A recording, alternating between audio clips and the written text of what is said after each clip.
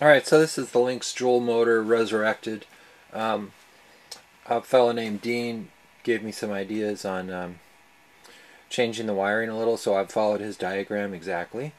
Just a couple modest changes. One of the biggest changes got rid of that cam on the back of the motor that was making it shake so much. So got rid of that, and I replaced it with a little, it's like a little magnetic reed. I'd rather use a Hall effect, just didn't have one. Anyway, this works pretty well.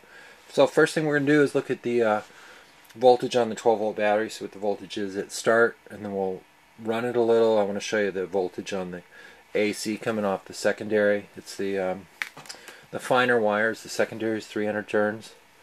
The drive wire is the green wire. I believe that's 120 turns. Alright, there's our start voltage, 13.9 volts.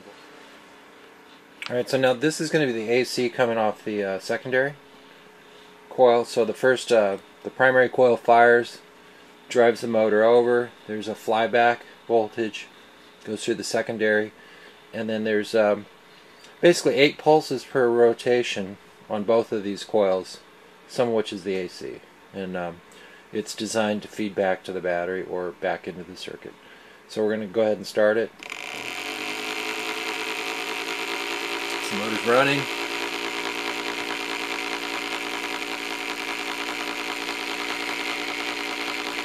can see that AC is close to 10 volts RMS, so probably half again. Close to 15 volts are the peaks. So we're getting some of the peaks back feeding into the circuit. So one of the goals is to get this engine to run, or this motor to run on less power than it normally would.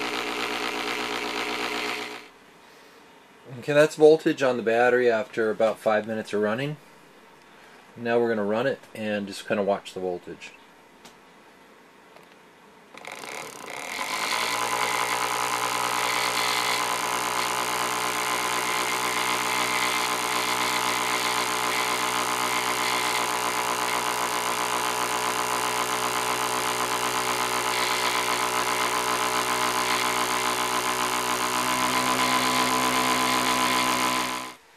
I wanted to show you the AC off the secondary, just with a hand flip.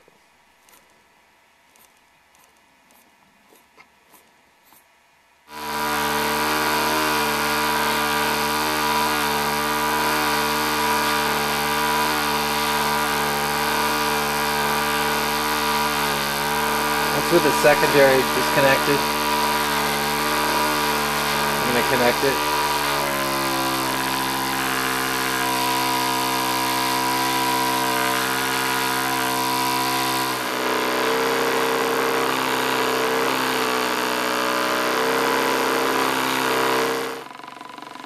Okay, this is if I just run both coils in series, so they're firing at the same time.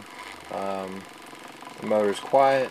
It's not running as fast, not as high torque, but it's pulling, a little less than 100 milliamps. So that's about 1 watt.